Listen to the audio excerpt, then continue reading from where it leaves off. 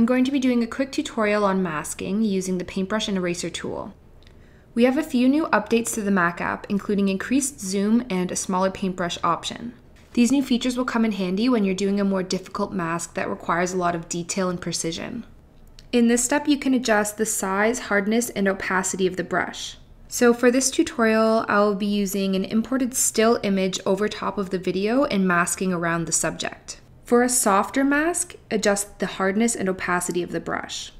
Make the brush smaller and zoom in for a more fine-tuned mask.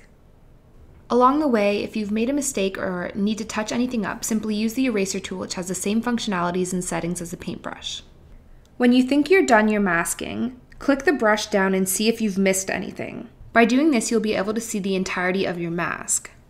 Thanks so much for watching. We hope that this video helped you in some way. If you have any questions or comments, please leave them below and we'll be sure to answer them.